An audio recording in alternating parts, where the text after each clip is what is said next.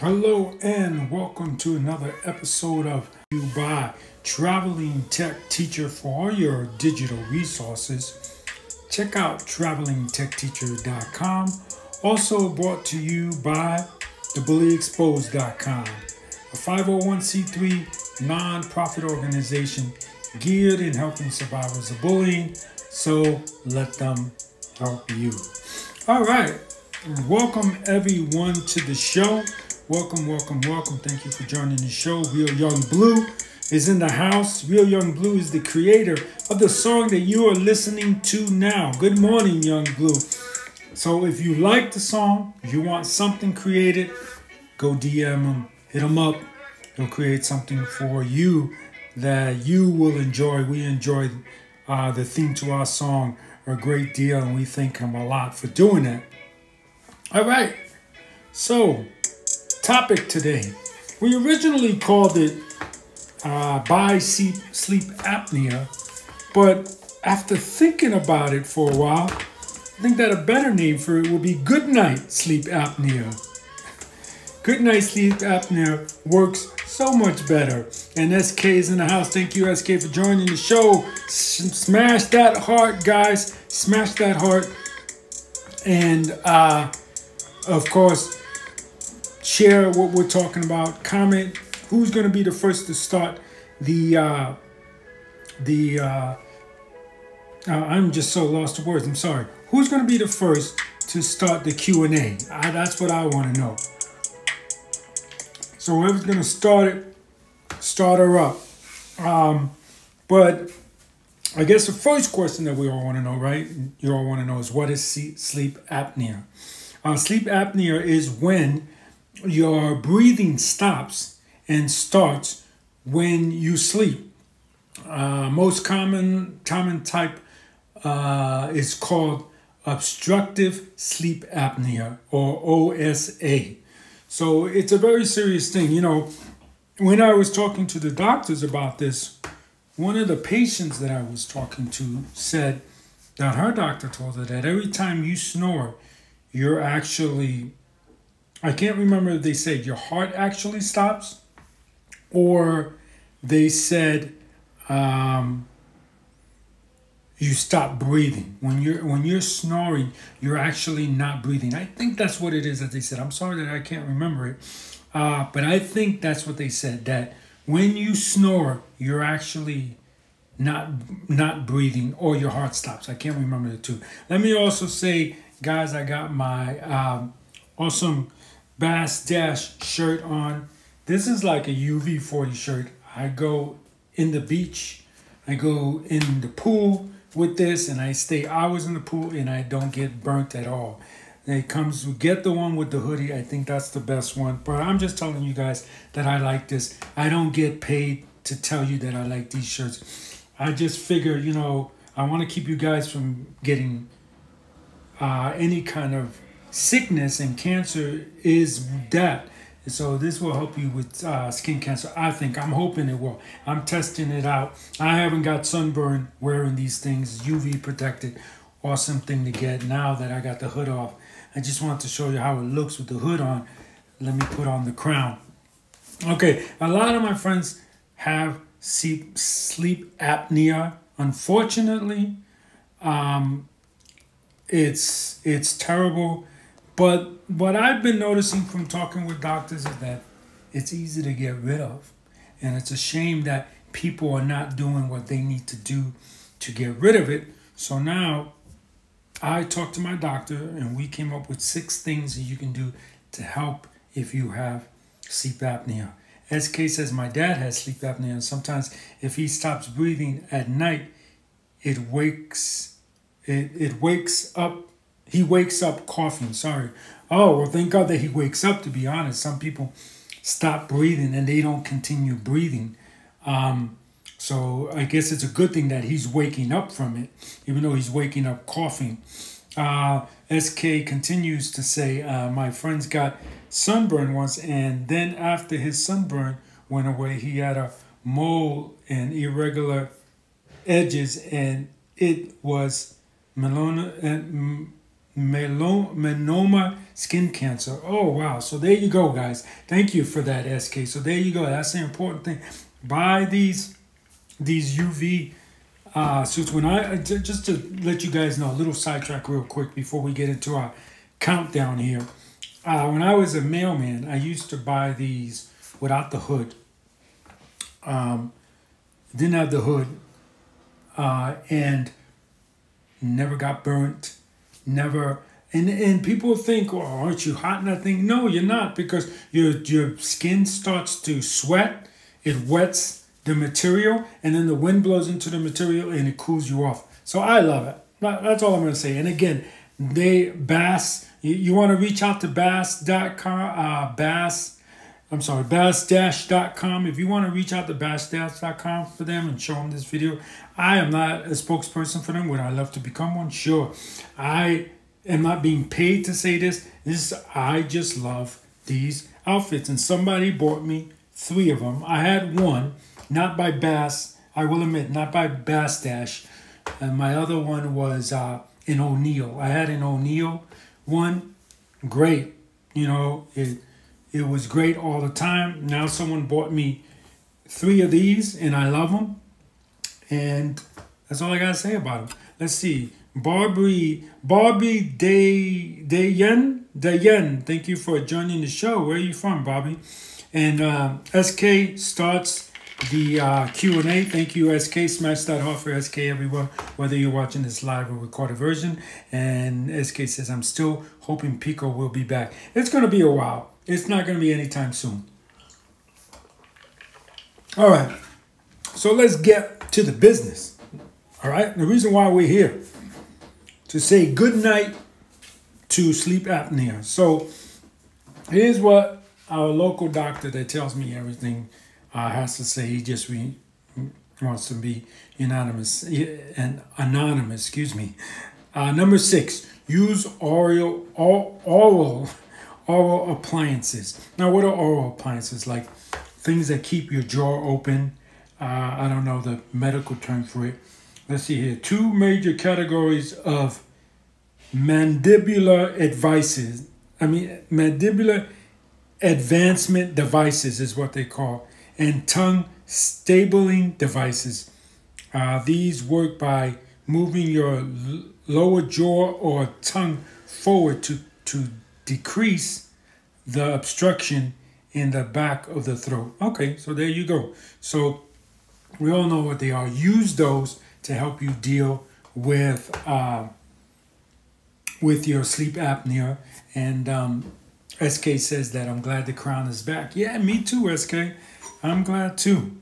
All right, so that's number 6. Use oral appliances, or as they're known, mandibular advancement devices, or tongue stabilizing devices. That's a tongue twister right there. All right, number 5, avoid alcohol and smoking. Okay, lifestyle changes can improve your health, and encouragement, says the doctor. Encourage better sleep habits. Encourage better sleep habits. Consider quitting smoking, limiting your alcohol intake, and reduce sleep apnea complications. Alcohol relaxes the throat muscles and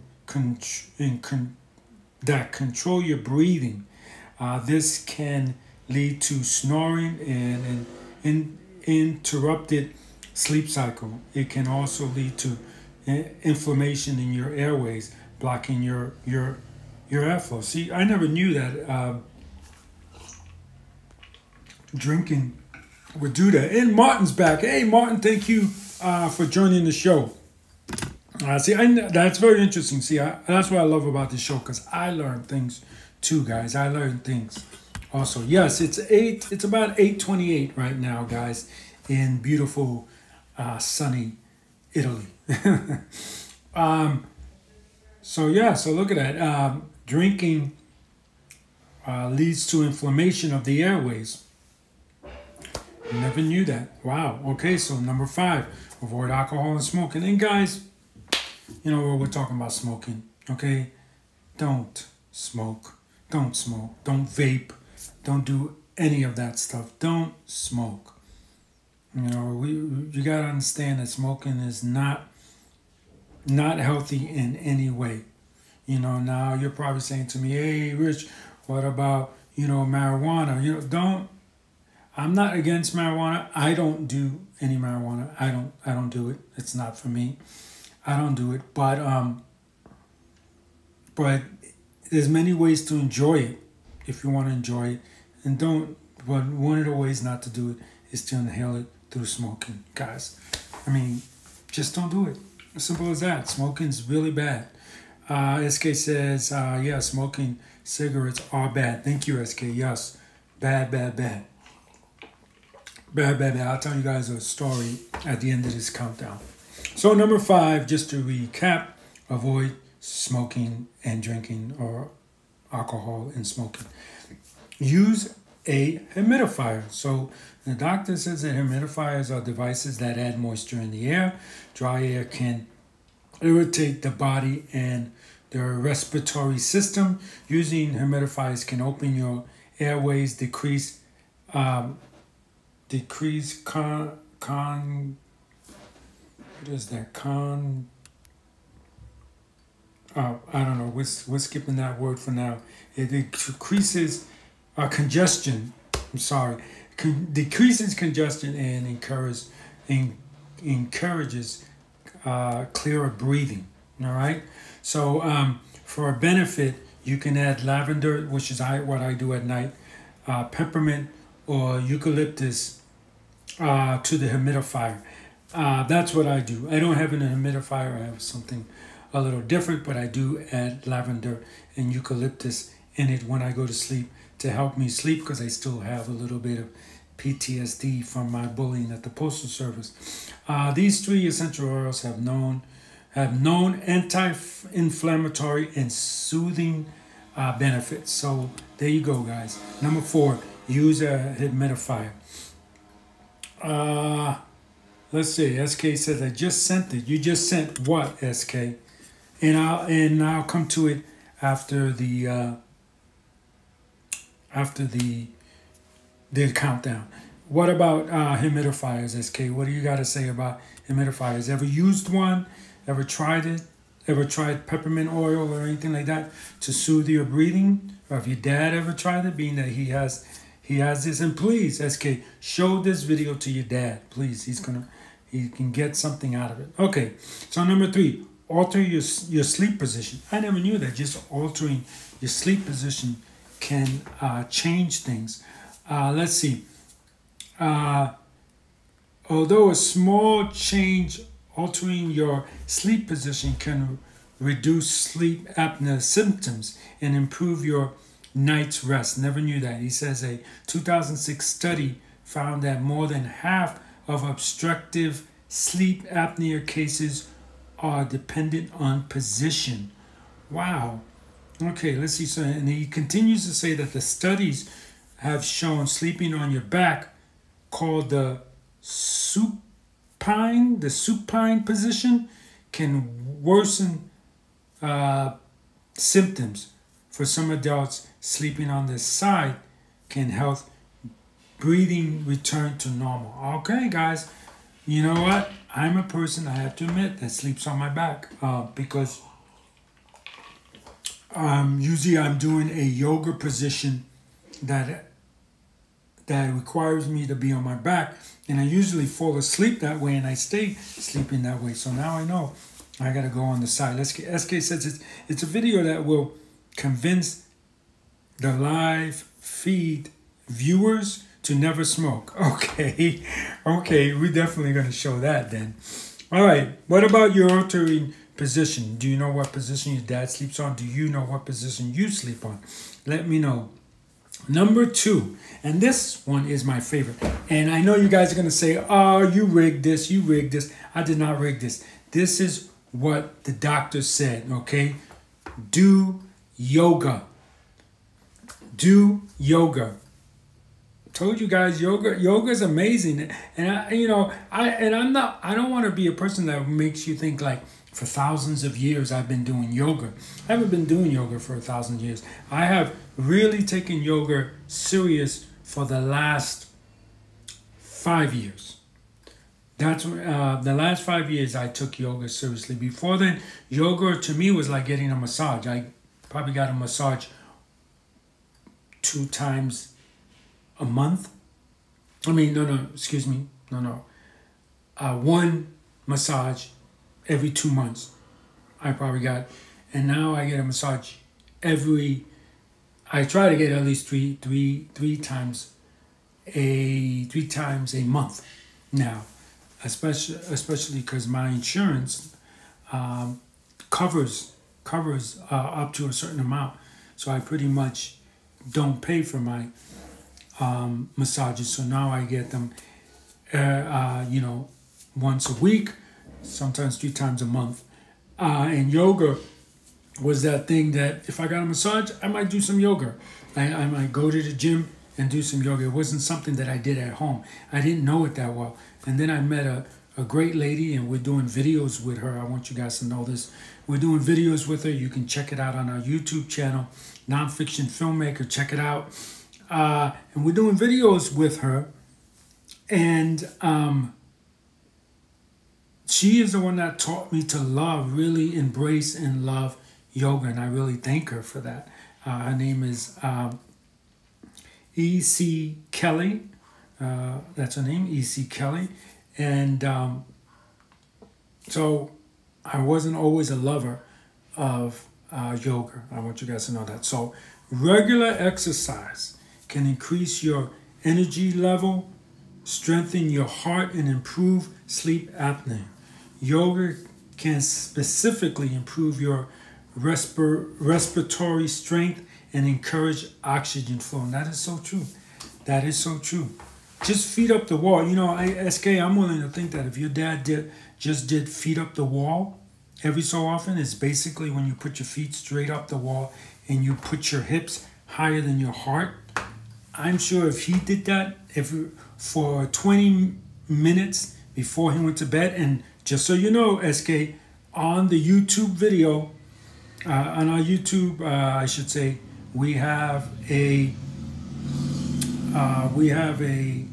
20-minute Shavasana exercise. If your dad listened to that video and did his feet up the wall, maybe put a pillow on his back so he can raise his hips over his heart before he went to sleep, I am sure that is all he would have to do, and that would help his sleep apnea, because it worked for me. I mean, I don't know, your dad, or if you're listening to this and you're saying, well, I'm gonna have my dad do that, and then 6 months later you come to me and say it didn't work, it may change. I'm just taking a guess, because that makes me feel, if I worked like 12-hour day, I just jumped out of the shower, I don't have time to do anything because I got to go and work another 12 hours. That's all I do is feet up the wall, put my hips over my heart, I listen to the video myself, listen to the Shavasana video, and sometimes I don't even finish the video. It's a 20-minute video, and sometimes I don't even finish it. I'm knocked out. I wake up, my feet are up on the wall, my phone is off. What I do is I get up and I just roll into bed. Or sometimes I do the feet up the wall in my bed. So all I gotta do is turn around and I just go to sleep, and it helps me sleep. So let's see what the doctor has to say. Oh, we already read that. I'm sorry. We have to read this part. Sleep apnea is associated with decreased oxygen saturation in your blood. Okay.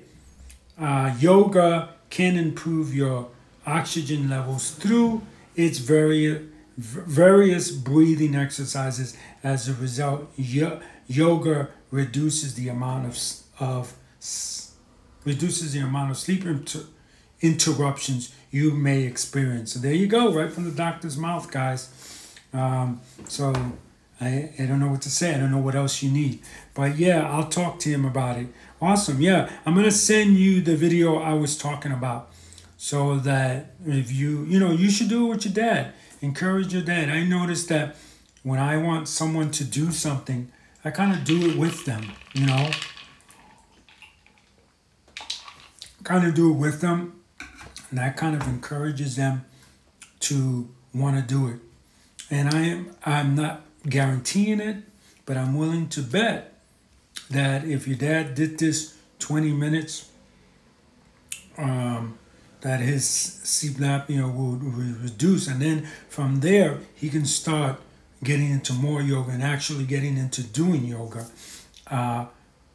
And he can probably do it 3 times a week and will be good. So yeah, I definitely would try that. So now the number one thing you can do to help say good night to sleep apnea. But before we get to that, I want to remind you guys that live feed is brought to you by Traveling Tech Teacher for your digital resources. Check out travelingtechteacher.com. Also brought to you by thebullyexposed.com. A 501c3 nonprofit organization who wants to remind you to please go to YouTube, do a search for Nonfiction Filmmaker, smash that subscribe button, smash that bell so that you're notified every time we do a show, or every time we put a video up there, and every time this show ends up there. This show will go up there within 72 hours, guys. So if you missed it, or if you prefer seeing it on YouTube, like some of my followers say, that's why we started putting the show on YouTube. You can just go over there and boom, you're good to go. So the number one thing that will help you say good night to sleep apnea, and it's maintain healthy weight. Now, before we go any further, I don't want to receive emails or DMs that I'm being insensitive to people who are plus size. I'm not. Some of my best friends are plus size, like Christina Wells and Trini, the model from Canada. They are plus size. I know that's beautiful. If you want to be plus size, awesome. But if you're a person that your health is getting in the way, your plus size is getting in the way of your health. You want to live, right? So it's time to really look and be serious and look at the weight. So our doctor recommends people with sleep apnea to lose weight. Obesity specifically in the upper body can increase the risk of airway obstruction, and narrow. Haven 136, thank you for joining the show. And narrow nasal passages. This obstruction can cause you to stop breathing suddenly or for lengths of time while sleeping. And if you don't get any oxygen, guys, the brain is not going to function properly. Okay, your body is not going to function properly. Your heart's not going to function properly. So air is one of the most important things we need to bring into our bodies. So take a deep breath once in a while, guys, and really smell the roses, if you know what I'm saying. The doctor continues to say maintaining a healthy weight can keep your airways clear and reduce sleep apnea symptoms and and that's what the doctor has to say. So the number one thing we need to be doing is watching our weight, guys. That's very important. I'm going to tell you guys something right now. I'm going to give you guys a cheat. Here you go, a hack, a cheat, whatever. When I was a kid, we used to call them cheats. Now I think kids nowadays call them hacks. What do you guys call them, SK? I'm going to give you guys a hack. I honestly think that if you're not going to be the healthiest, but I think you can maintain a healthy body. I could be wrong. If you have a daily intake of ginger and turmeric, okay? Lay off the soda. Increase your intake of water. And this is the important part right here. If you increase your intake of ginger, and I mean fresh ginger, guys. I don't mean going down to your local sushi place, ask them for a handful of that ginger that you get when you order sushi and eating that. No, I mean actual fresh ginger. make a tea out of it, chop it up real fine and put it in your salads or put it in your food somehow, some way. Increase your intake of it. And that has turmeric and ginger, which, by the way, I love this. In Asia, they call turmeric yellow ginger. So let's call it. So ginger and yellow ginger has this property in it that it's an oh God, I forgot the name. What's it called? A suppressant. It's a suppressant where you don't want to eat. That's not the proper way to say it, and I apologize, guys. But I'm a loss for words for what it's called. But it's a suppressant. It suppresses your appetite. There you go. Sorry, guys. It suppresses your appetite. So if you increase the intake of these two gingers, or turmeric and ginger, depending on how you want to call it, you won't want to eat no more. And that's the reason that most of us, I believe, are overweight. Because we eat and something goes in our head, it doesn't turn off, and we keep eating and eating and eating. I'm guilty of it too. Okay, I'm not saying to you guys I'm better than you. Okay, I'm guilty of it too. My thing is, I told you guys this. I'll take a bag of chips, sit down to watch a movie, or to even work on a film. And the next thing I know, I'm on the bottom of the bag of chips. There's no more chips left, and I ate the whole bag by myself. When you eat ginger and yellow ginger, or turmeric, it shuts down that. You don't want to eat anymore. It tells your body, hey, it tells your brain, hey guys, we're done, no more food, and you don't want any more food. I told you guys that I'm getting into fasting now because a friend of mine told me about fasting. So I'm getting into fasting now. And so when I wake up in the morning, I might have orange juice with a little ginger or turmeric and some cayenne pepper. Cayenne pepper too, guys. Get yourself cayenne pepper. It also has the same properties. Because if you saw our video about the benefits of the one with the hot pepper on the front of the cover, it tells you that it helps suppress appetite. The properties in hot peppers. So take those. So it just helps you shut off. So I'm sure that SK, if you told your dad to increase his fresh ginger, and I'm saying fresh ginger, guys, all right? Fresh ginger. It doesn't mean fresh is not you open the bottle or you open the can and you're eating it. That's not fresh. Okay, fresh is fresh and from the produce section, not just the store. So if you increase that ginger and turmeric, you would want, first of all, you would want to eat healthier. I'm telling you guys, I found that out. I want to eat healthier now because your body is resetting. The ginger and the turmeric is helping you reset your body. So that's why I say to people, go ahead, keep eating your whatever it is you want to eat. Whatever it is, your fried foods, your junk food, keep eating that. If you increase your intake of ginger, and this, I'm not guaranteeing this, okay? I'm just saying it works for me. If you increase your intake of ginger and turmeric, your body's going to want more fresher things. And eventually, the McDonald's, the Burger King, the whatever, fast food is not going to taste good anymore. And you're going to go to more different options. Thus, you're going to eat healthier. It worked for me. Now, yeah, of course, somebody it might not work for. But this is the thing you got to do. You have to take it every day. Okay, maybe 3 times a day. And you have, that's it. You have to take it every day, at least 3 times a day. So just before you're about to eat a Big Mac or whatever you're about to eat, you go over there, take a nice little slice about maybe that big of ginger and turmeric or one or the other. Maybe swap each time. Eat that and then eat your Big Mac. Trust me, you're not gonna want it. You're not going to want it. Trust me. All right, let's see. SK says a few things. Sorry, SK. SK says, I weigh 170. I weigh 160. SK, just so you know. I'm 6'1".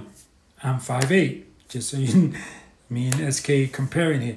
Can you try to make a live feed 2 hours like that one time again? Hey, if you keep asking questions, I will stay on for 2 hours. So you gotta keep writing questions and writing questions, as long as it doesn't make it boring. So let's see. So let's just recap real quick. Okay? So the 6 things that would help you say good night, sleep apnea, is 6, use oral appliances, or as they're known, mandibular advancement devices or tongue stabilizing devices. Okay? Avoid alcohol and smoking. You know what? Let's just make this a rule. Avoid all alcohol and smoking. Now, am I being hypocritical? No, I do drink, okay? But I don't drink wild like some people do. So if you're a person that can't just do little bit, then just avoid smoking. Just avoid number 5. Avoid smoking and alcohol altogether. Use a humidifier, and if you can, get yourself some lavender oil, peppermint oil, a lip. God, what is that called? I can't believe that I forgot. Eucalyptus, sorry, and use some eucalyptus oil and put it in the humidifier. Number 3, alter your sleep position. Don't sleep on your back anymore, guys. Sleep on your side. Studies have shown that that's better. Okay, try yoga. You know, and all you have to do is go to YouTube, right? Do a search for nonfiction filmmaker. Look up Yoga Revolution. That's the name of our yoga routine, Yoga Revolution. Look that up. Subscribe. Hit the bell so you're notified every time a new video comes up. But try yoga. Do yoga. Do yoga. Don't try it. No. I'm sorry I said try it. Do yoga. Period. And maintain healthy weight. And I'm going to say it again. I'm going to say it again because I think it's important. You don't have to. I am suggesting don't go out to Weight Watchers. I'm sorry. It doesn't work. You know, in order to lose weight, you have to change your lifestyle. So you change your intake. Don't make an excuse. All you got to do, I'm telling you, this is to start you on losing weight. All you have to do is increase your intake of ginger and turmeric 3 times a day. Now, it's going to be hard because ginger is very hard to, if you've ever bit into ginger, it's going to take you a while. So take small nibbles. You know, take it. What I also do is I'll take a peach, right, guys? This is what I do. And I'll take a sliver of ginger or turmeric, this size, about the size of your thumb, up to your nail, probably to start.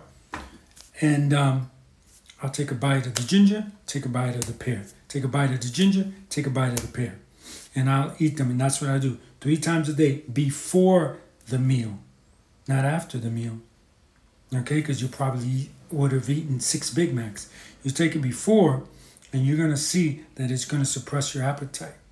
And then eventually, if you keep doing it 3 times a day, 3 times a day, 2 times a day, you're going to bite into a Big Mac and you're going to go, this doesn't taste good. You know why? Because there are chemicals. This is what I was told. Okay? So if I'm wrong, this is what I was told, and this is how I feel it was explained to me. Okay? There are chemicals in food, some foods. I'm not saying it's in Big Mac, so Big Mac, don't come after me. I'm saying in some foods, there are chemicals that make the food appear like they taste good. They're called flavor enhancers of some type. Okay? So, because of that, you feel it tastes better than an apple. And that's why if I put an apple in front of you and a Big Mac in front of you, if you know what Big Mac tastes like, you're going to go for that. Okay? And I don't mean to pick on McDonald's. So, you're going to, let's just say fast food. So you're going to go for the fast food because you know what it tastes like. But to me, when you eat the right foods, that's dandelion leaves, kale, turmeric, ginger, these types of foods, when you eat them, it resets. That's the word my dietitian used. It resets your palate. So now you have a palate that's reset, right? Now when you go to eat the fast food, guess what? It doesn't taste so good. You're like, whoa, wait a minute. And that's what helped me give up meat, if you're wondering how. Because I it's really funny because, and if it ever shows up on my Facebook, I'll share it with you guys. I wrote, when my wife was the first one to become vegan, I said, I like this vegan thing. Because I like the way I felt after a meal. I wasn't bloated. I wasn't heavy. And Red Beard, thank you for joining the show. Where are you from? Smash that heart, whether you're watching this live or recorded, guys. So she was the first one to become vegan. And then I turned around and said, well, I love this vegan thing, but I know that certain meats I can never give up. There was certain meats, ground beef for a hamburger, that's garbage meat, just so you guys know. That's garbage. And so that was easy to get rid of. But, a nice London brawl, a nice skirt, that was hard to get rid of, And what happened is when I started to eat right, my palate got reset. And when it got reset, when I ate those meats, they weren't good anymore. They weren't good to me. And that's how you can maintain your health. Everyone thinks that, oh man, weight loss is this big, amazing thing that, it's like rocket science. It's not. It's not. Sorry. Just when you go shopping, don't buy the crap. I don't buy chips anymore. If I buy a bag of chips, guys, it's a small bag of chips and it's for me to eat while I'm there. I don't go and buy, let me buy 3 bags of chips and eat them at home. I don't do that anymore because I know that that's my danger.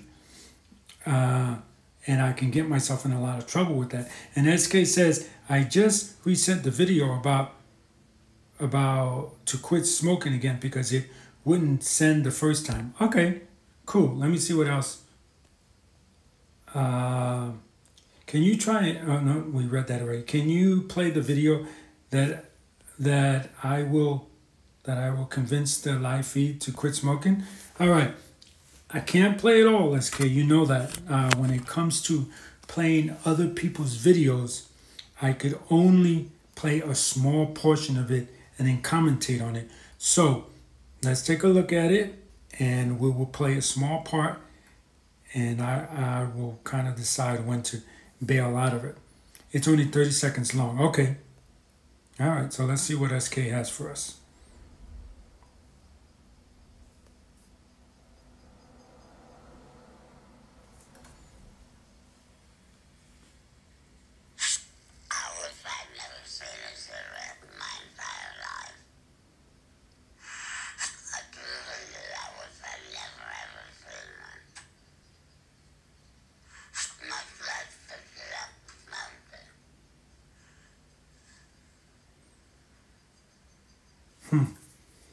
Yeah, that'll do it. That'll do it. That'll do it. And let me give props to... For free help, visit cdc.gov/tips. Okay, cdc.gov/tips if you want more help on that. In that video, let me give a shout out to the CDC that created that 30-second commercial. And yeah, that's enough to do it. And let me tell you guys a story. I told the story before, but I'll tell it again. So when I was a kid, I don't know, must have been 6 years old, I would watch my uncles smoke, smoke and it was very hypocritical because my uncles will say, I don't want you ever smoking, don't you ever smoke, It was really funny. I used to make a joke when I was a kid because I used to say, they would come to me and say, hey, don't you ever smoke. I don't want you smoking. If I see you with a cigarette in your hand, I'm going to slap it out of your hand. Don't you ever smoke. Now go down to the bodega and get me a pack of cigarettes. It's like, literally that's how it would be with my uncles. And me and my cousin, I will keep him nameless. We made a pact. And we told my uncles, We made a pact that we will never smoke. That was, I would say that was at 6 years old that I made that pact with my cousin. We said we would never smoke. Never. My cousin ended up being a smoker, you know, and me, I stood strong to it and didn't become a smoker. I didn't. I mean, I don't. I mean, now don't get me wrong. Have I ever smoked a cigarette? Sure. You know, you're 15 years old. You're kind of getting, you know. I don't want to say I got sucked in by peer pressure, but all kids get sucked in by peer pressure. So let's be honest. So I got sucked in by peer pressure. Sure. Hey, here, man, smoke this cigarette. Yeah. And I smoked, and I was like, what the hell? What the hell is so good about this? You know. What the hell is so good about this? I felt like crap. I was always constantly spitting because my saliva just felt so weird. You know, I don't know. I don't know. And SK puts up cdc.gov/tips. Thank you. Thank you, SK. So I didn't do it. And I'm glad. You know, now my dad, you guys know, died of cancer. And I don't know if, in fact, the smoking, because he was no smoker. My dad was a very unique guy. My dad never smoked at home, and I thank God for that, because I know friends whose dads smoked at home and they have respiratory problems. He never smoked at home, but he would smoke when he was with his friends. He smoked when he was at work, and I think it was because he smells the other guy smoking, so he's like, okay, let me, you know, it gives him the itch to want to smoke, unfortunately. And I don't know if the cancer that he died from was linked to his smoking, but I wish that he didn't smoke. I wish that he didn't smoke when he was with his friends. And it's really funny because my dad was, and just so you know, SK, my dad was a bus driver for the MTA. He rode the what was it? I forget the number of the bus, but I think it's the BQ 51. I think it is the one that goes from the Bronx to Queens to Manhattan. It drops you off right in front of Radio City Music Hall, I believe, if I remember. It's been so long since I've taken a bus in New York, so please bear with me, guys. And he drove the Q76, and I believe that went up and down Francis Lewis Boulevard in the Queens. That was my dad, one of my dad's. I mean, he had many routes, but those were the routes that I remember. I remember as a kid, if you want to hear some memories, one of the BQ51, if that's the number, that would stop right in front of our house. I believe it was the East Chester Apartments on the Cross Bronx Expressway. I believe it gets off the Cross Bronx, and it would pick us up. It would be right on the corner of our house in the Bronx. And I used to get on. My dad, of course, wouldn't let me pay. I don't know if he's going to get in trouble for that now. I mean, he's retired, so he would take, and I would take that bus and I would ride with him. And then sometimes I would get off. When I was older, I got off in Manhattan, would chill around Manhattan with friends, and then get back on that bus, and then it would drop me off at home when I lived in the Bronx. When we moved out to Long Island, I would go in with him into the depot, and then we would ride back to Long Island together. So those are the kind of things that I would do with my dad. Those are the memories I have of my dad driving the buses around. But you know, sleep apnea, I'm sorry to say, but it's very, very easy to take care of. I'm sorry. And I know I'm going to get a lot of people with, you know, my dad has it, or my mom has it, or I have it, and it's very hard to get rid of. If you do the 6 things that I tell you, it's very easy. And, you know, the same thing goes for, I don't know which diabetes it is.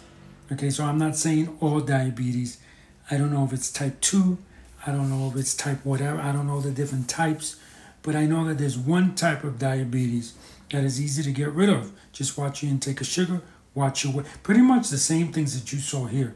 Watch your intake of certain things, and you'll get rid of it. And how I know that is because my friend, I have a friend whose father has this type of diabetes. SK says it's type 1. Okay, if you say it's type 1, I will say yes, but I don't know for sure. So if SK or I are wrong, please don't be offended, because I have friends that were born with diabetes. So that diabetes you just can't get rid of by doing something, watching your weight. You just have to do what the doctor tells you to keep it under control. But this particular one that I'm talking about, and we believe it is type 1 diabetes, my friend came to stay with me, and we told him, with his father, I should say, excuse me, with his father, and we told him, we do not allow meat in our house. So you will not have meat in this house. If you want to go out and go to a restaurant and eat a big steak, fine, don't bring it into the house. If you bring it into the house, it's going to be fed to the dog, because the dog is the only meat eater in this house, because he's the only proper meat eater. Our bodies, believe it or not, guys, I hate to tell you this, is not designed to eat meat. Our teeth are not designed to eat meat. So anyway, so he stood with us. He was willing to go and not eat meat, and he ate the same things we ate. And guess what? The doctor took him off of most of his medications for his diabetes. Took him off most of his medication. Okay? So you can get rid of it. You can get rid of it. Sleep apnea and this are two. And I'm sorry, I'm not here to hurt your feelings. I'm here I always want to give you the truth. The truth as I know it. Okay? You might find out, oh, look, Rich was wrong. But I'm giving you the truth as I know it, as it worked for me. And that's the great thing. Either these things have worked for me, or I've seen them work from my own eyes. I didn't read them somewhere or seen them somewhere. I seen the change with my own eyes. And I'm always going to give you that. Let's see here. SK says, what year did your dad die? Wow, 98 probably?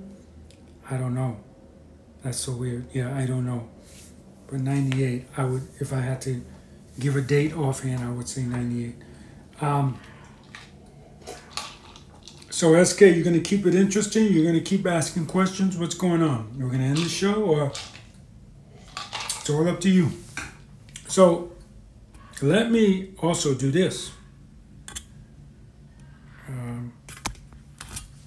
Let me show you guys. I don't know if I'll be able to show, if you guys will be able to see this. Let's see. All right.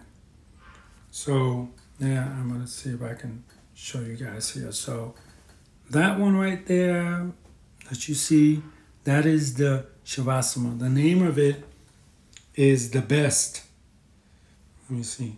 Yes, The Best of Shavasana Compilation Volume 2, and there's a Volume 1.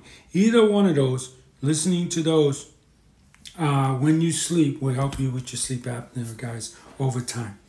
So you just keep doing it. Yeah, I'll keep it interesting. So SK says he's going to keep it interesting. And he says, no, it's type 2. Okay, so again, guys, whether it's type 1, type 2, whatever type it is, it's easy to get rid of it, not manage it. I love that, how your doctor wants to keep you managing it because he's making money off of you coming back into the doctor. Get rid of it. Same thing with the sleep apnea. Doctors are making money off of you left and right. Get rid of it. Get rid of it. Sleep apnea is not something that we should be having in our lives. If we, like, again, I'm going back to when we were hunters, right? When we hunted our own meals, when we this and that, even if it's the 1700s, when we had to go out, if we wanted meat, we had to go out into the forest, or if we wanted anything, we had to go out and find it, right? We weren't big then, and the reason why we weren't big is because we had to work for our own food. Just like you'll never, ever, ever, ever, and I'm not trying to be insensitive. If this sounds insensitive, I'm going to say I'm sorry now. I'm not trying to be insensitive, but you'll never see a big dog. You will never see a big dog like you see now. You can walk through the street and see a big dog because he doesn't have to hunt for his food. But you get a dog out in the real world, he's going to have to hunt for his food, and he's going to keep his weight down. Let's see. Did you have any other interactions with Glenn Norton after the argument? Yes, we did have a few during my process when the United States Postal Service was trying to fire me. We did have a few. Unfortunately, the Postal Service, and this shows you how crooked that and corrupted they are.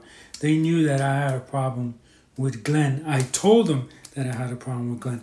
I told them I did not want to be represented by their organization. I wanted to be represented by a lawyer, and they still gave me Glenn Norton on my team to help me fight to get my job back.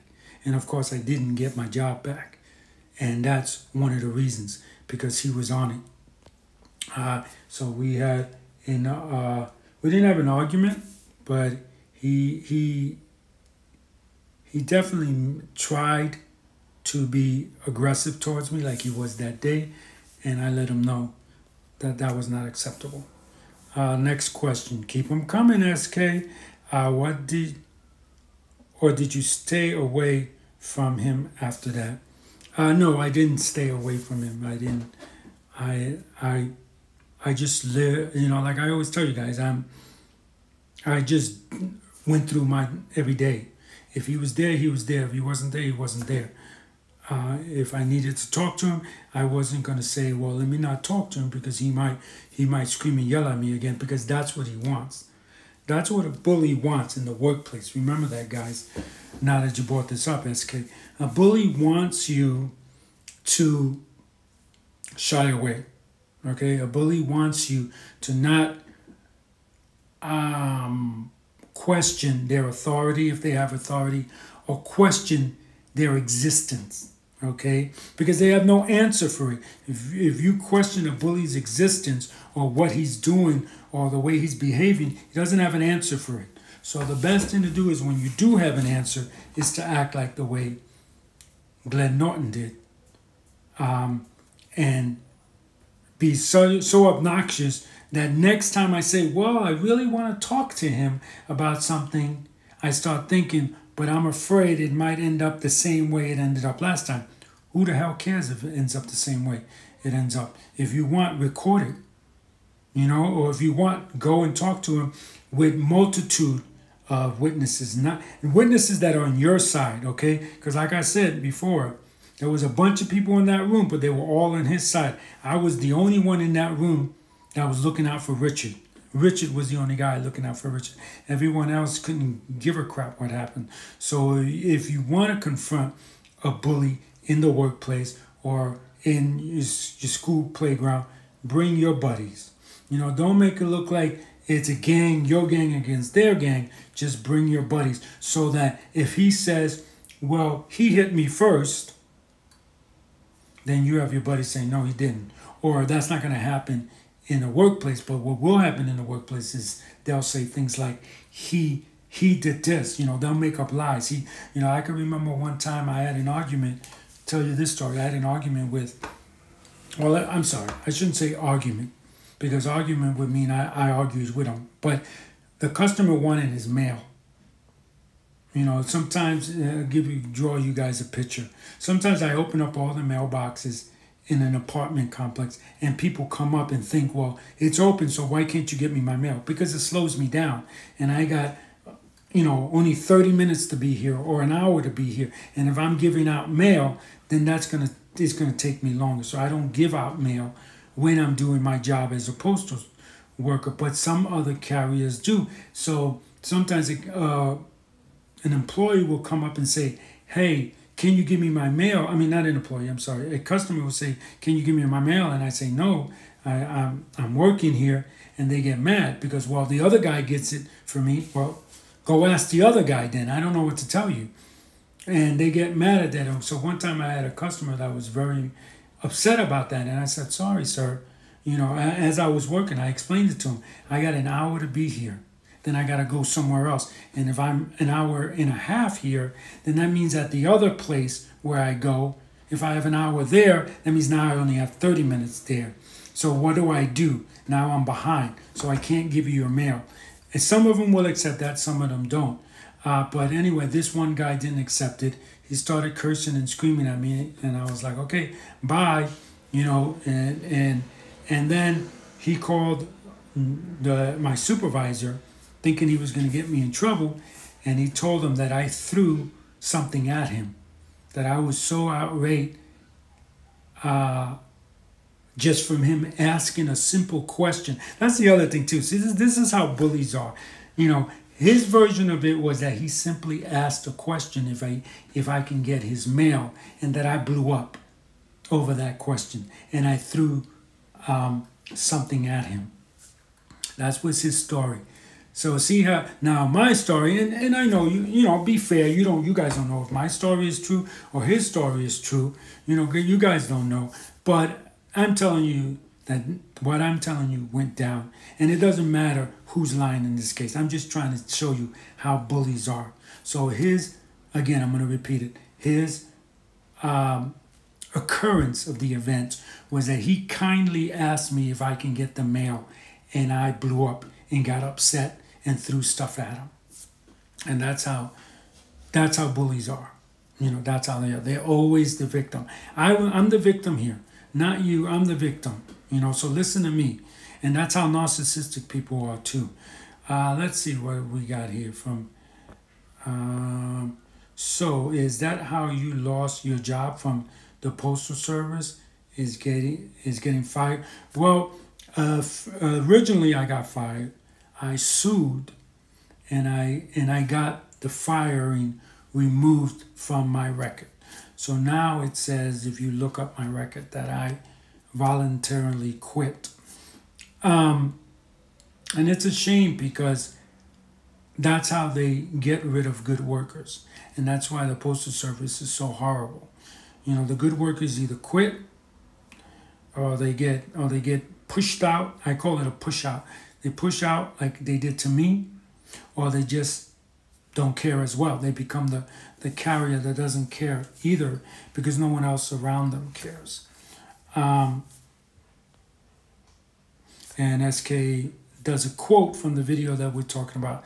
Stay on your side, Glenn. That's right. Stay on your side. And SK has another question. Good job, SK. Keep them coming. Keep them coming. Did they believe the customer or you? They believed me. Luckily, at that time with the Postal Service, I was working with a supervisor that I knew I was a hard worker. If you talk to line supervisors in the United States Postal Service, they're going to tell you many different stories about me. If you talk to a supervisor that's honest and that knows, they're going to tell you he's a hard worker. He always was there for me. There would be times when I would come back from doing my route, okay? I'd come back from doing my route, and the supervisors would say, I have, 15 minutes of mail, 30 minutes of mail. Sometimes there was one that there was a whole route. I came back from my route, and there was a whole route untouched. That's 8 hours. It could be more, but let's just say it's 8 hours. 8 hours worth of work. And he told me, take it out, and I'll have a bunch of people out there to help you. And he did. He did bring a bunch of people, so thanks to him. and we went out and we knocked out this male, but I'm the one that started it. I started the route. And then all these other people started coming and I started giving them pieces of the route. And I don't know, maybe 3 hours we knocked out an 8-hour route. And it was a bunch of guys and girls. But those supervisors, no, I never said no to a supervisor to work overtime unless it was family oriented. You know, that was it. But if it wasn't, I had nothing to do that day. I was just going home. If my kids weren't having a recital or something of that nature, and that was very rare in between that my kids were having recitals or anything like that. So I always worked the overtime, and every supervisor that knows me from the Postal Service, they know, yeah, he never said no. He never said no. I never said no to the good supervisors that didn't play games. And the ones that played games, I even never said no to them unless they were being abusive. Now, a supervisor came up to me and they would do this. You're going to take this mail or I'm going to fire you. I'm going to be like, whatever. You know, whatever. Don't talk like that. You know, and that's all the supervisors have, that they're going to fire you. And unfortunately, they can. They do have the power to create this illusion, we're going to call it, that you're a bad supervisor and get you removed, like they did to me. Do you think Glenn was going to hit you during the argument? No, I never had that feeling that he was going to hit me. I was very concerned. I was afraid for my life. Let's get that straight. I was afraid for my life because if it did come down to that, I know that all those people there would cover up and lie for him. So for that, I was very fearful. But was I afraid he was gonna hit me at that point? No, because I know that he was weak. He's just a weak person that's just all about mouth, and he's nothing else. You know, he's nothing else. He's not powerful other than the power that he has as the president of the union.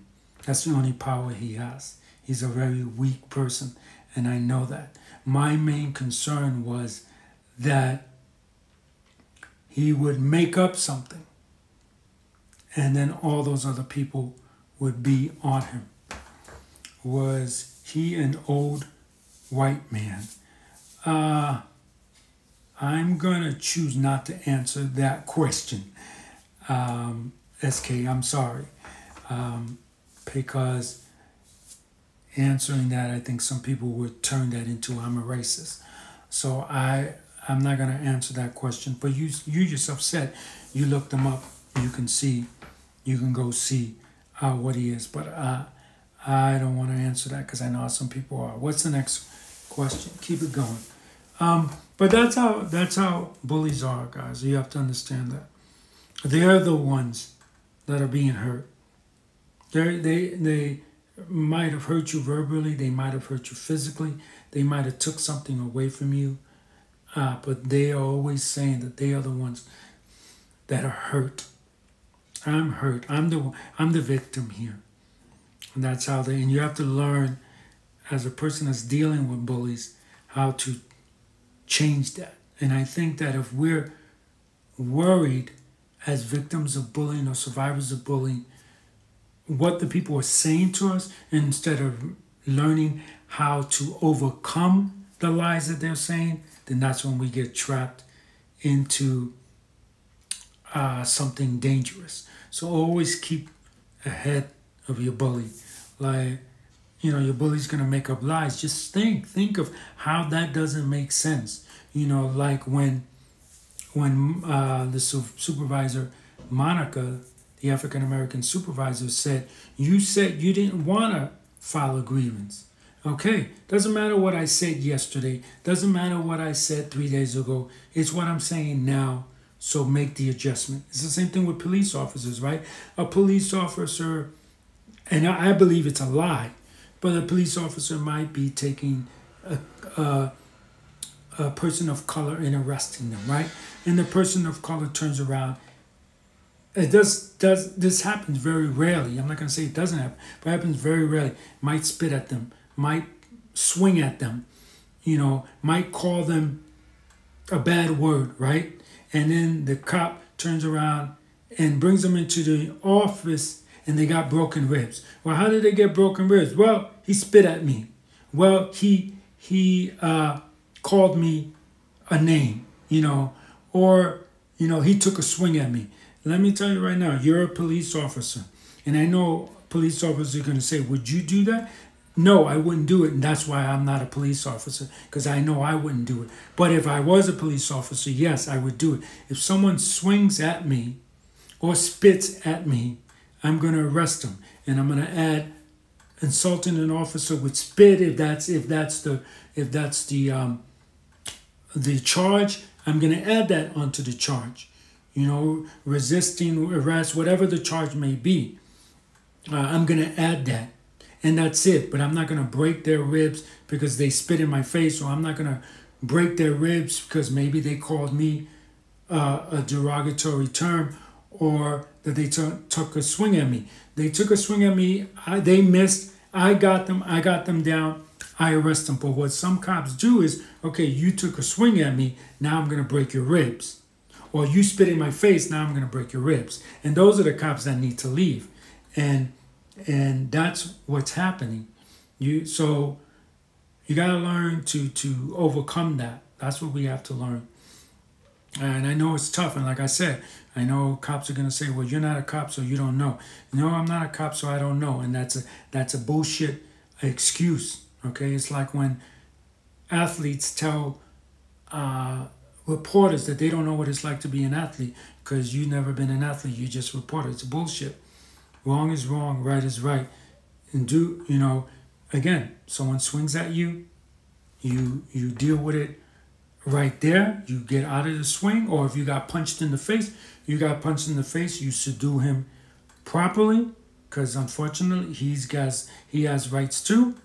Or fortunately, depending on how you want to look at it, you arrest him without any kind of harm and you bring him in. That's it. Because you can tell it's BS, because I've seen tons and tons of white people swing at white cops and nothing happens to them.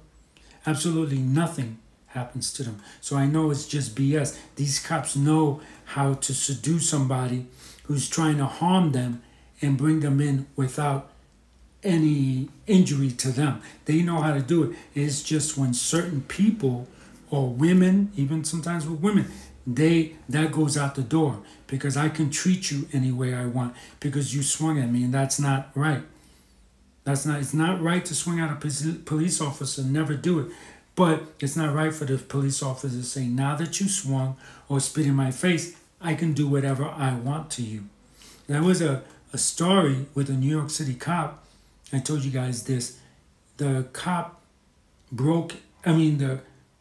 the perpetrator broke into the cop's home. He didn't know it was the cop's home, but he broke into the cop's home. When the cops came to stop him, because the wife knew what to do, she got on the phone, she called real quick.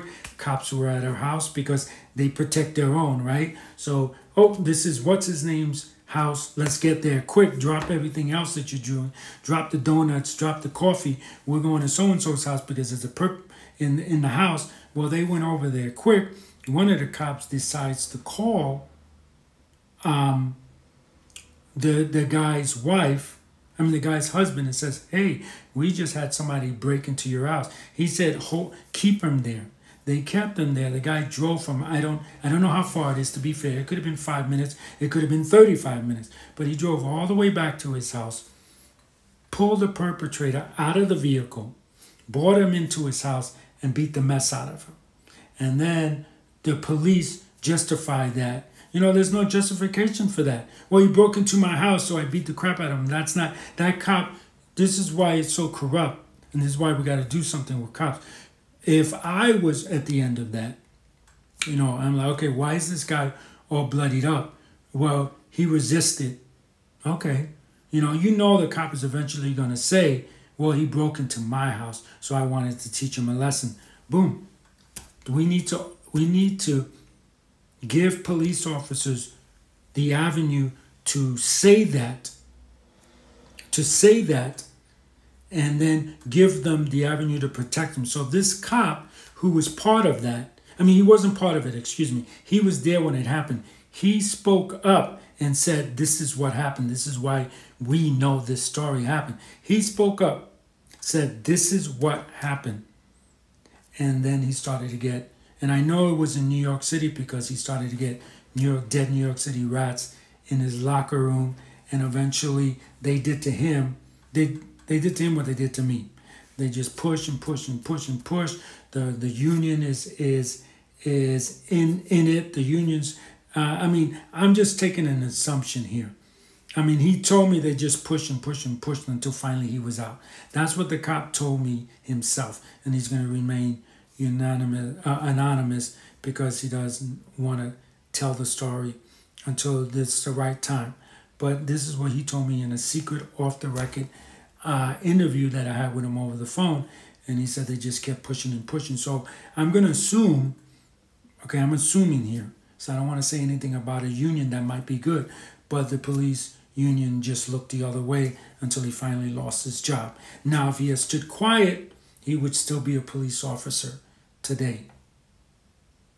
But he spoke up, and now he's not a police officer. And this is the problem with police. We need to give them a platform where they can say, I heard this happen, or I saw this happen. I saw cop number 1 and cop number 2 bring the perp into the home and beat him up simply because he broke into that house. So he knows never to break into that house again. It's the house of a cop.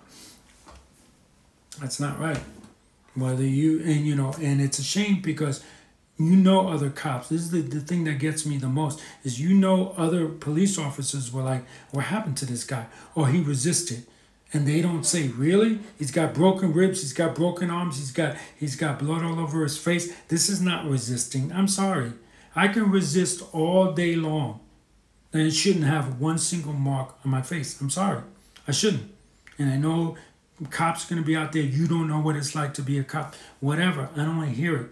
There's 4 of you, 5 of you, and there's 1 of me. If you cannot arrest me without not bringing major scrapes, of course, my knees are going to be scraped. Certain things are going to be scraped, fine. But there shouldn't be broken bones. There shouldn't be broken ribs. They shouldn't be. My face shouldn't be so bad that my mom cannot even recognize me. And that's what the problem is. With the police officer. Brand028, thank you for joining the show. Smash that heart whether you're watching this live or recorded. It doesn't matter. Show some love. Let's see what we got here. SK continues to say, what is president of the postal union? What is? I don't know how to answer that either. It's, in every union, you need a guy, just like the United States government, right? You need a person that's going to run things, and then you got other people under that, secretary and stuff like that help run different parts of it. That's what the postal union, that's what the president does. And there's presidents on almost every union. I don't think I've ever seen a union that didn't have a president. Was he nice to you the first time you met him? Oh yeah, he was great to me the first time we met him. When I met him, he taught me that, this is the funny thing, he taught me that it doesn't matter whether the member is a dues-paying member, whether he pays his dues and his dues are up to date or they're not. We have to represent them as union stewards all the same. But at some point in my career as a postal carrier, I decided to get rid of the union dues. It wasn't worth it. Put that money towards getting a real lawyer. And he specifically said to me, we don't have to represent you because you're not a dues paying member. But he must have forgot that when I first started as a union rep there, himself told me, you have to represent people, whether they're dues paying members or not. So that goes to show you the kind of a rotten person he is. What else here? Do you remember or not? Yes, I do remember. To answer the other question, didn't that happen in Georgia? Says SK. No, that it might have happened. That I wouldn't be surprised if there's a story like that in Georgia. I'm sure there's. I'm sure you can go through every police station in all 50 states across America, and you'll find a story where a good cop said, "This is what's going on," and the system and all the bad cops around them allow him to be pushed out, and that's a shame. Let's see. Let's say I don't think the cop did the right thing by beating up the perp. Well, that's good. I'm glad to hear you say that, SK. No, he didn't. Sorry. First of all, that first cop should have never called him and said, this guy broke into your house. That's the one thing. He should have never waited. He should have just brought the perp in. And that's the thing about it. Like I said, let's just say, for the sake of argument, that the cop was 30 minutes away. Let's just say. So you made an arrest. Let's keep things simple. You made an arrest at 8 o'clock. Or let's keep it. Let's do the whole timeline. You get a call by dispatch at 7:55 that there's a perp breaking into a house. You know that that's your friend's house. So you say, I'm going to take the call. I'm right around the corner. I'll be there in 5 minutes. Boom. You drive down there. 8 o'clock. It's now 8. You get into the house. You grab the guy. You make an arrest. You put him into the vehicle. 8:05. Let's just say. Okay? Now you make a call at 8:05. Hey, Billy Bob. Guess what, Billy Bob? I got a guy here that was in your house and broke into your house. Okay. Hold him right there. I'll be right there. Yeah. He comes on over and it's General Lee. He gets there, like I said, 30 minutes, so that's 8:35. He beats him up for about 15 minutes. That's what, 8:55, give or take. 8:55, he's in the police vehicle and you guys are going to the thing. So what's that hour? Why is that? That's what I want to know. Now he comes to you beaten up, broken ribs. I think he had a broken arm or broken leg too. His face was all bloody, according to the police officers that said this. And nobody wants to know that extra hour or 45 or 50 minutes. Nobody wants to know. 8 o'clock, I said he was in the vehicle. He should, if the precinct is 10 minutes away, let's just say by 8:10 he should have been in the vehicle, but by the time they do their thing, by 8:10, by 9:10 he's in the vehicle. Where's all that time? And that's the problem with the police department. Nobody wants to know what happened to that time. What happened? What happened that time? You can't tell me that all of this happened from resisting. And that's the thing that we have to do. We have to start making rules for cops that if anybody breaks a rib, you're going to be held accountable in some way. Maybe you're not going to lose your job, but maybe a week off of work to think about it. You have to bring the people in without breaking their ribs, period. And if you want to wait till you have enough backup, you have 3 cops, 4 cops there to do it, then that's what you do. But you don't try to, it's just BS. That's the way I look at it. It's just BS. And I'm sure that if they looked at that guy's chest, he would have kick marks or punch marks or whatever the stick that they carry, the baton that they carry, whatever. I'm sure he would have marks on his body that matched that. But yet nobody did some kind of investigation. And that's what we need to get. We need to stop. Do you support defunding the police? Well, first of all, let me say this. It's not defunding the police. I don't know who started that, but it's not defunding. They just want to take certain allocation of funds and put it towards maybe bringing in people that are psychologists. So now psychologists will go out with the police officers. And, I think that's the way they should do it.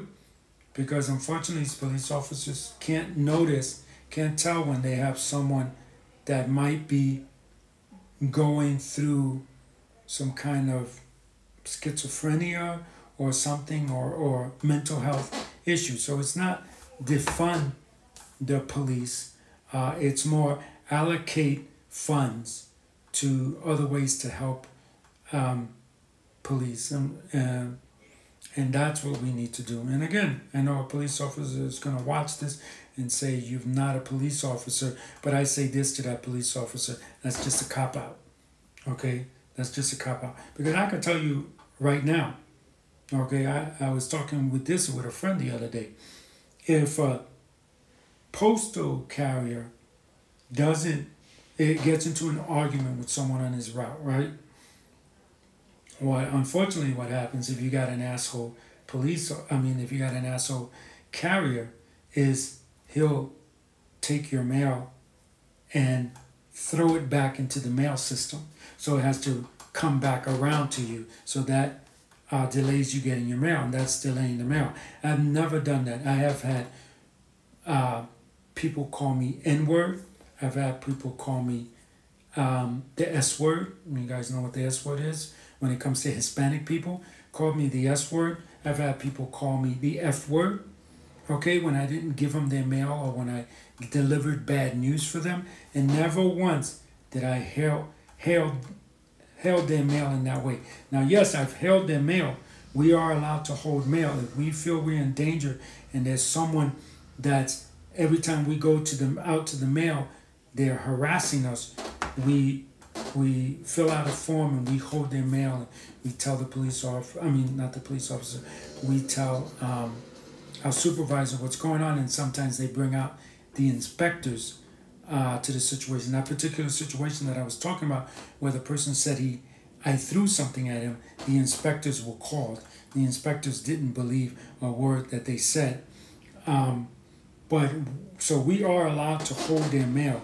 We're just not allowed to hold it for indefinite, or we're not allowed to hold it and not tell a supervisor. You can't do that.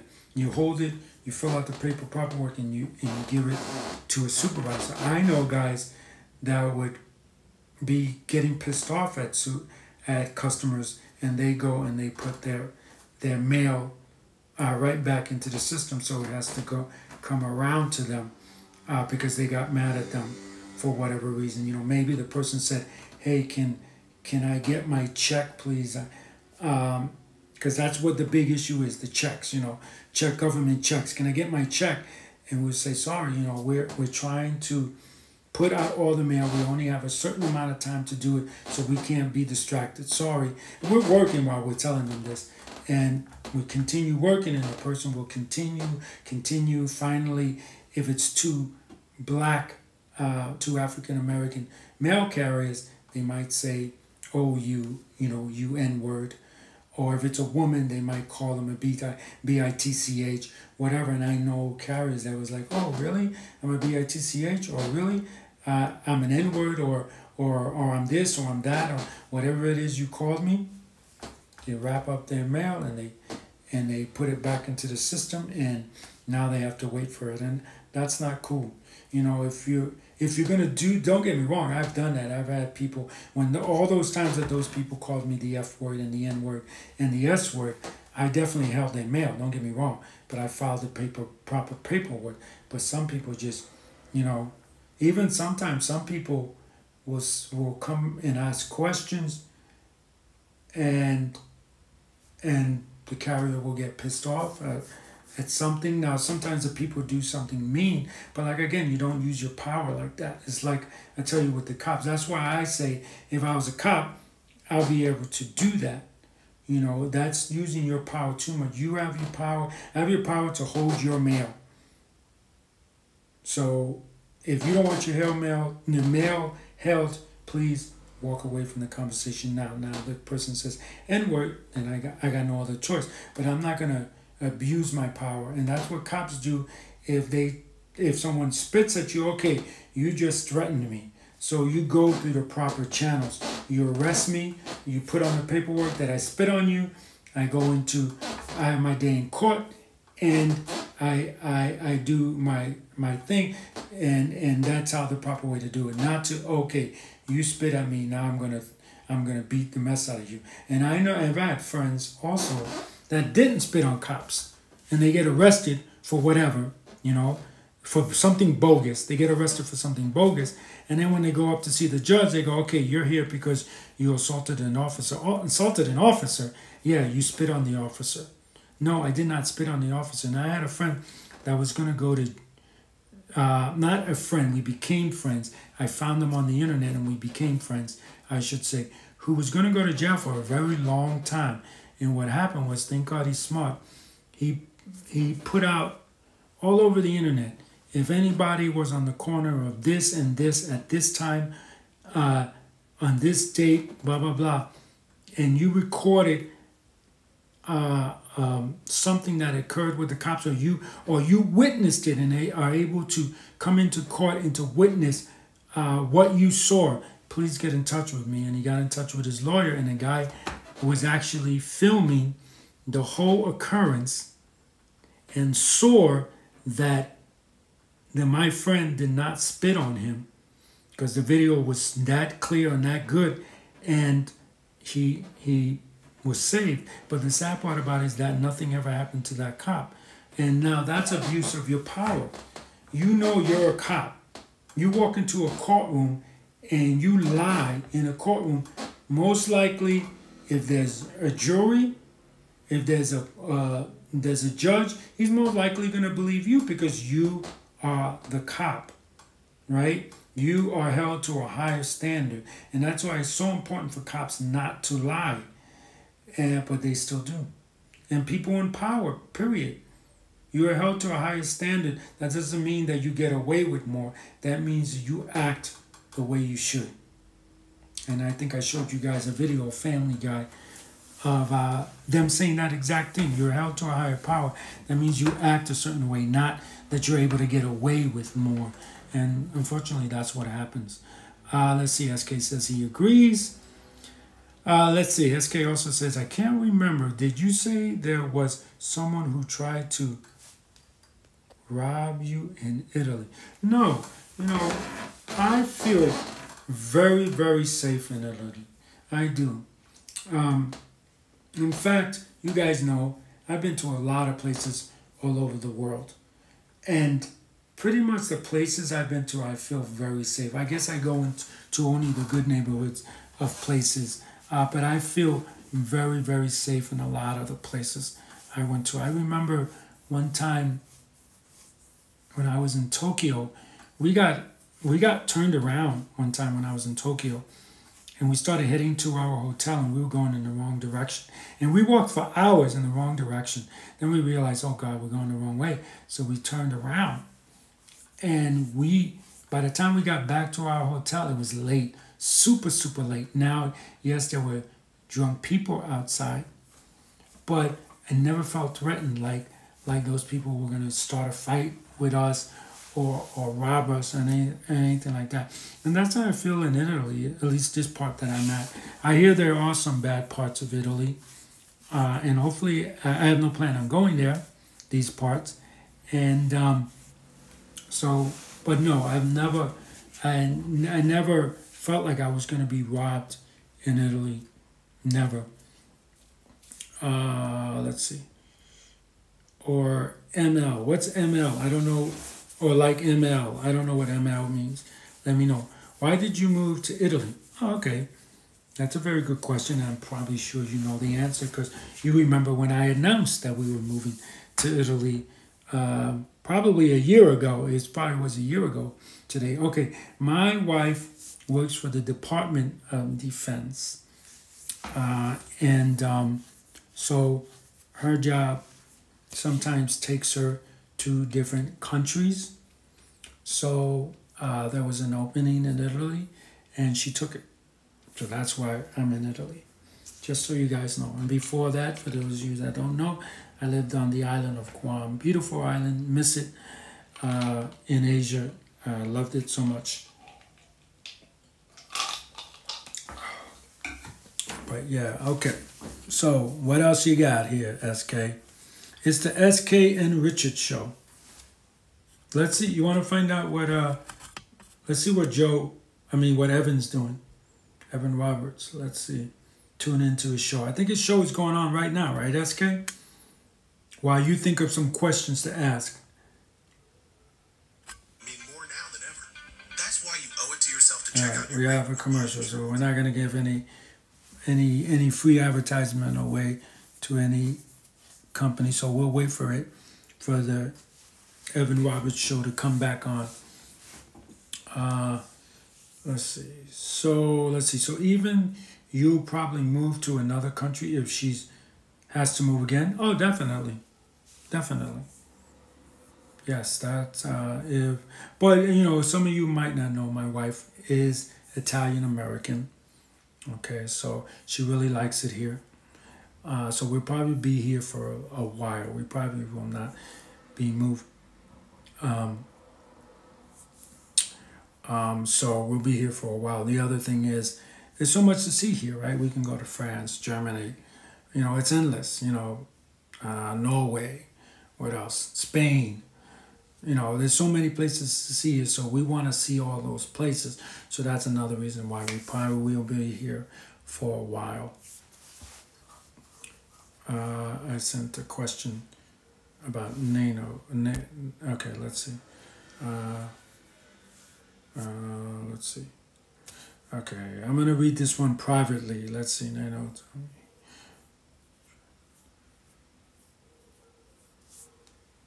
All right. Okay, so I'm gonna answer this question.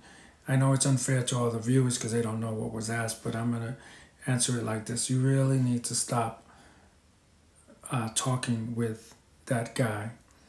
You need to report him. You need to take a picture of that and send it to Instagram. You need to take a picture of that, send it to me, and I'll float it all around my followers, or our followers, I should say. I'm sorry. I don't like to say my followers because it's the Bully Exposed. It's not really mine.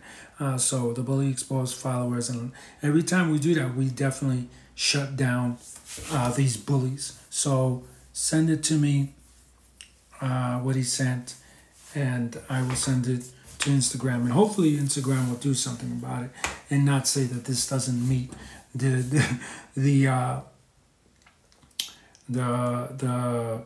definition of bullying. They just, Instagram pisses me off so much with that. I gotta tell you guys. Do you think it's to the point where I should call the police? You could always do that, SK. You could always do that. I'm not gonna tell you no, you shouldn't do that. In fact, being that you brought it up, yes, I think you should do that. But this guy is in another country, and I just feel like the police will say it's out of our jurisdiction. I feel he's just a person that just talks, but you never know nowadays. You never know when people say, I'm going to find you and I'm going to track you down, like he said. You never know. So maybe, yeah, I'm not going to tell you not to call the police, but call them. But what you definitely need to do is block him. Block him for sure. Because I don't text him back. He still makes different accounts and threatens me. Right, I understand that. But then you block that new account and just do that.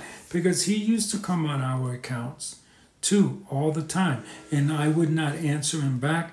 I would not say anything.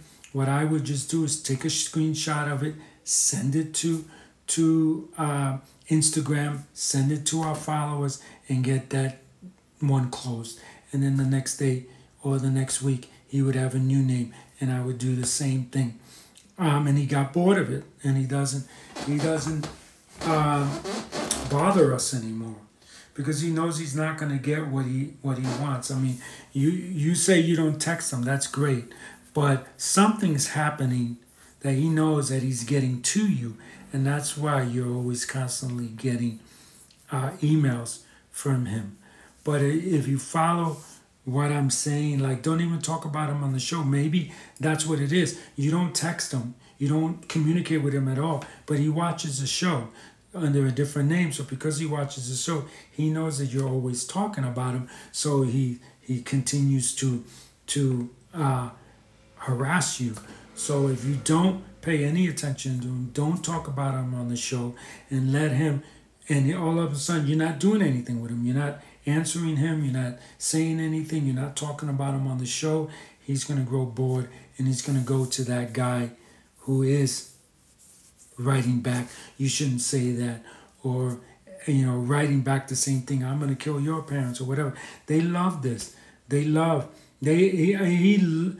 He probably loves the fact that he's watching our show, and he knows that you and I are now talking about him. Now he's like, "Oh, great. I got them talking about me." And that builds them up. That's why you have to just not say anything. Not say anything at all. And I know it's hard.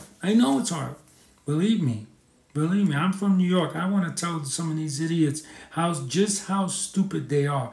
But you know what I've learned? That saying nothing is more powerful than telling them how stupid they are, because they already know how stupid they are. All right, let's see. SK says, Instagram won't do anything about bullies. It fucking makes, oops, I should have not cursed. It makes me so angry. Yeah, they don't. It's a shame. There was a girl from India who was being bullied. And her and her friend both have texts. They sent me the text of the things that he said. I sent it to Instagram, and I told him I want an answer. I want an answer back from you. Otherwise, I'm going to put up a YouTube video that says I got no answer back. I'd rather have an answer back for you. And their answer back was that this does not qualify as bullying. I'm like, oh my God, the guy is saying rude sexual things to the girl. And not only is it bullying, it's sexual harassment. And Instagram is either too busy or has too much going on, or has robots answering their emails and they don't understand that what the person said is vulgar and disgusting. To say the things that he said to an underage girl, or she was underage, I believe she was 15 or 13, anywhere from 13 to 15. These 4 girls were. And from what I get from the account, it was a guy, and nothing. What are you gonna do? That's why I tell you guys all the time, we as survivors of bullying, we can't worry about schools, we can't worry about the workplace, we can't worry about any of that. We gotta learn to protect ourselves, right? We gotta learn to protect ourselves. That's by getting lawyers. If you want to sue, it's by learning to defend yourself. If the bully is physically bullying you, or if someone is sexually harassing you and you think it might turn into like a rape situation, learn to protect yourself. Carry the proper stuff that you need to carry. I don't know what that might be for you, but that's why we have to learn to just take care of our own, because no one's going to take care of us but ourselves. No one cares about SK more than SK. Maybe his parents, but, and the same thing with me. No one cares more about me than me, right? So I have to learn to do the things that I need to do. Let's see if we have any sound from the Evan Roberts show. Is here for the duration. Yes! Yes! It's the opposite of James Harden, Brain. Sorry, I'm allowed to be happy. That's my guy. That's our guy. Now, Win us a gold tonight, buddy. I love you, Kev. I wonder how many consecutive second round. All right, so there you go. They're talking about Kev. Who are they talking about again? Kev. Who's is he? He's playing for the. I think they're talking about the Olympics, and he's a Nick player, I believe. That's playing for the Olympic team. Refresh my memory here, SK. SK asked, was it a brain tumor when it came to my dad's passing away? Yes, it was a brain tumor, unfortunately. Yeah, Kevin Durant, okay. Or James Harden and Kevin Durant, who play for the Brooklyn Nets. Thank you. Thank you so much. Yeah, it's, if you guys are wondering, I think I had this question from someone, have you been watching the Olympics? Unfortunately, I've been just watching the Italian Olympics. And I've seen an Italian team take on the U.S., so I have seen, Americans in the Olympics, but mostly it's been Italian Olympics. All right. So one more question. One more question, SK, and I thank you so much for doing this. And so we're on 100 minutes now. So how many hours is that? So 100 minutes. That's like an hour and 40. An hour and 40. Okay, let's see. Yankees won again last night. Thank you for the update, SK. So they are 59 and 49, which is 10 games over 500, which is where this is their season best. And Danielle DeBella, thank you for joining the show. Where are you from, Danielle DeBella? That's such a beautiful name. Smash that heart, everyone, for Danielle DeBella, whether you're watching this live or record it. Show us and show Bella some love. Welcome, Bella. Welcome, welcome, welcome. Let's see. I don't think the U.S. is the best country over every category, but I do think it's the best based on freedoms in some ways, says SK. Thank you for that. Yeah. Well, I said this before on the show, and I'm going to say it again. When America was run by the king, I think it was King George, right? I think that was 1700s, right? When we were ruled by England. You could not say the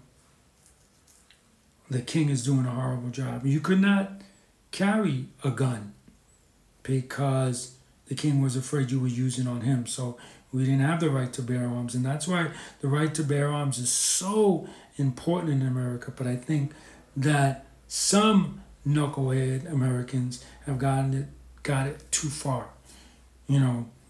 Carry a gun to protect yourself, carry certain rifles to protect yourself, and that's it. We don't need some of the things that people are out there. And now when it comes to freedom of speech, unfortunately, some people have changed that too and have ruined that. Freedom of speech means that you can tell the king or the president or the mayor or anyone that they're doing a horrible job. You can say that. Freedom of speech is not saying that all people of one color are horrible, or all people of one color should be killed, or all people of one color aren't Americans. That's not what freedom of speech is. So learn it. And I honestly think that they should pass a law. What it is they're afraid if they pass a law like this, then other freedoms will go away. No, I think that America is a great country, and we can distinguish between one freedom and another. And I think they should make it against the law to say words like the N-word, the F-word, the S-word, the M-word. Those should be against the law. Those are not freedom of speech, and if you use those, you should get in trouble. I told you this 1,000 times, guys. I'm a sports lover, right? I mean, not when I'm in Italy, not when I'm in Europe, but when I'm in the States, I was a sports lover, and I think that if you go into Madison Square Garden and you say the N word, the M word, the F word to someone, enough people hear you, you should go into a trial. You get into that trial, paid by you, of course. You go into that trial. If it's found that you did say the word, and they got you on tape saying the word, the N word, the whatever word, or saying saying things that start a hate crime, then you should be banned from Madison Square Garden, never to step foot into it again. And if you do it on a train, if you do it on a bus, if you do it here, if you do it there, if you do it anywhere, you should be banned from wherever you did that. You're in a museum and you say that, then you should be banned for life, banned from that museum. And if you do that, people will say, oh wow, that word is bad, period. Let's see. SK says, like in North Korea, you can't talk bad about Kim Jong-un or you'll be killed. That's right. And there's other places as well where you can't say anything negative about him. And let's see, there's no reason anyone needs an AR-15. Yep, there you go. That's one of the guns I was talking about. I sent you a video of someone I recorded on the New York subway. All right. Let's take a look at this video before we close shop here. I don't know what's wrong with my phone. People send me stuff and they tell me they send me stuff and I just don't get it. It takes me a while to get stuff. So I still haven't got it. Doesn't show any video.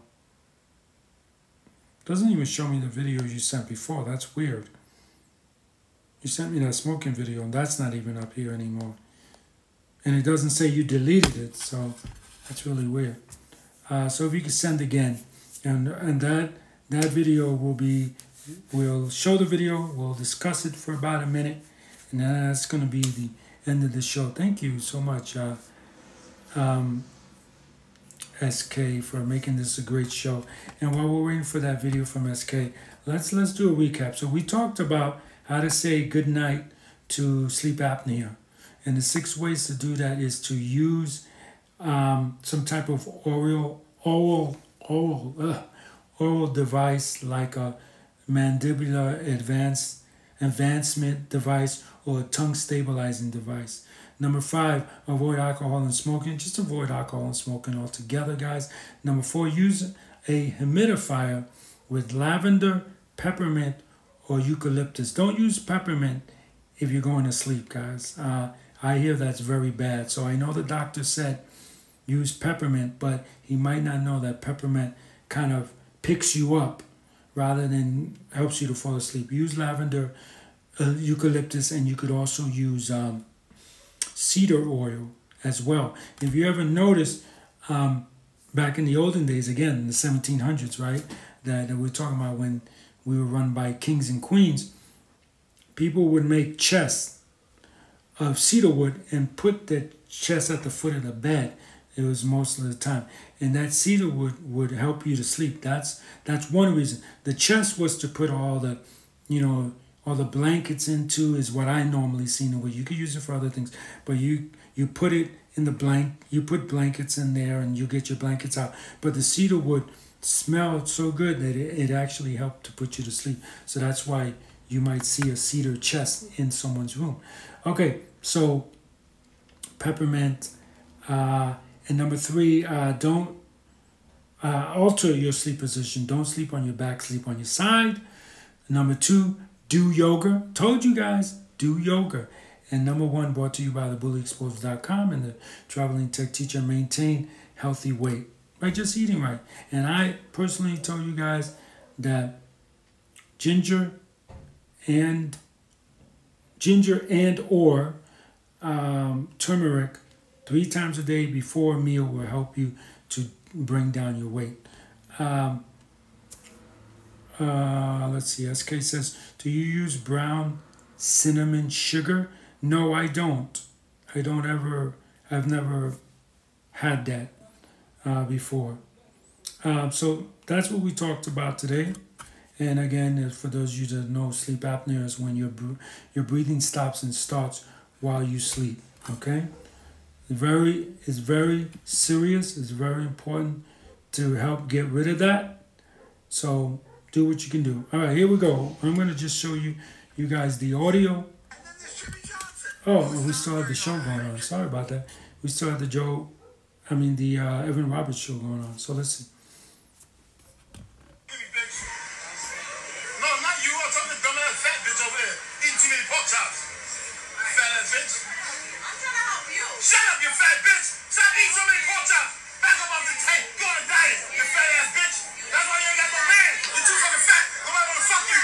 You're too fat, bitch. You eat too many pork chops. Too much rice. You're going to get me in trouble, SK, with all that cursing. It really makes me laugh when people are calling someone else obese when they're obese as well.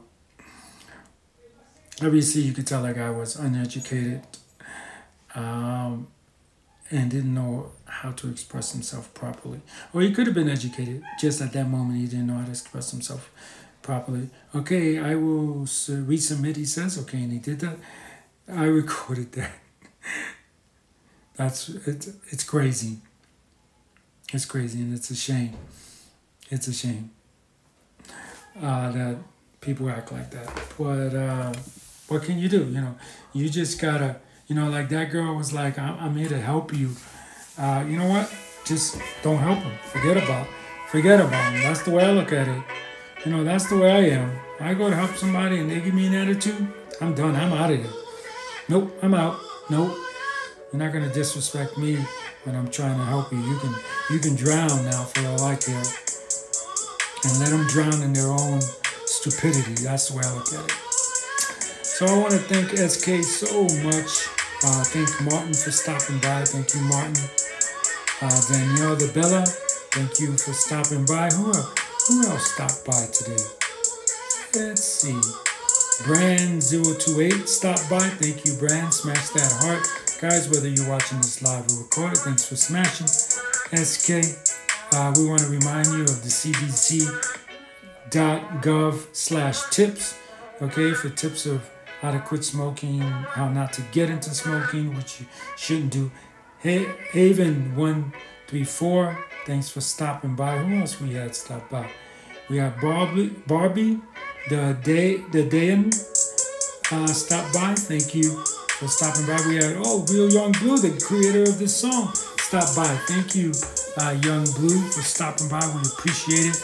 Again, guys, please share this, okay? Share this. SK, share this with your dad.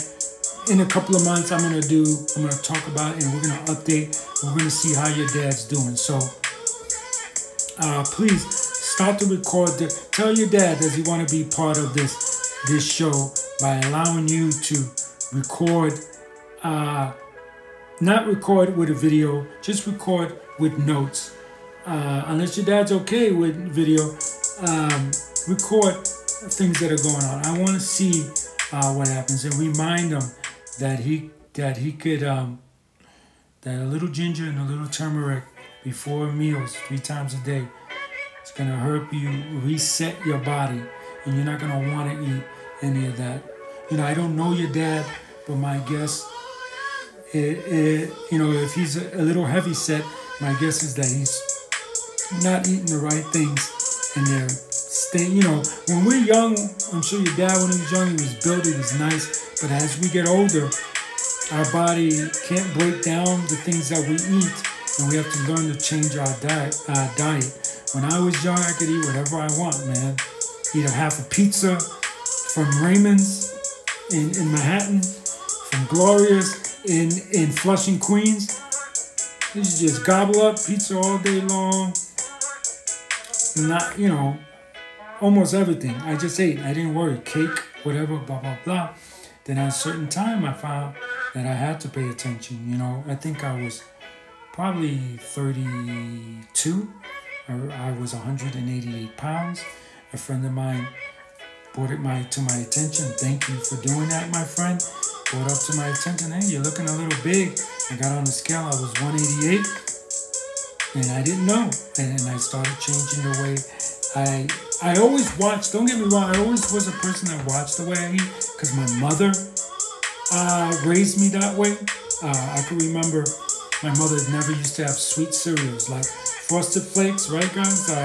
Sugar Smacks, all that kind of stuff. That wasn't allowed in my house. Soda was not allowed in my house. It's really funny because I always tell this story to my friends. The only time that we had soda in the house, guys, is when we had guests coming over. So my mom would buy soda for guests, but would never buy soda for us. And that was really funny because if I get up in the morning and I wake up and I see soda in the refrigerator, first thing I would ask my mom is, who's coming over?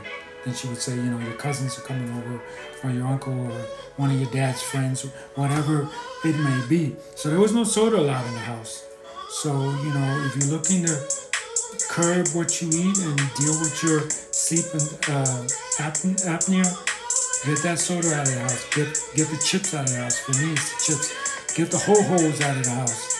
Stop eating at fast food restaurants, guys. Make your own food. Even if, you know, there's some people I know, they can't even boil water. I'm going to say this real quick. They can't boil water. Learn to cook. Sit down with a friend that's a good cook and learn some tricks from them and learn how to cook and make your own food. Believe me, you will be so much happier. So Live Feed is brought to you by thebullyexposed.com, a 501c3 nonprofit organization that reminds you to check out their YouTube channel at Nonfiction Filmmaker. Smash the subscribe button, smash the bell so you're notified when this show will appear up there. And brought to you by Traveling Tech Teacher. School's almost here, guys. You better check out travelingtechteacher.com. Better check it out. Don't want to be left out, especially if you're homeschooled.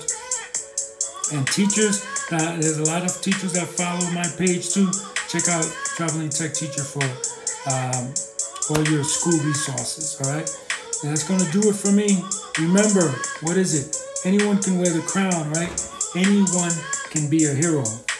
Be kind to yourself and have a great day. Bye, SK.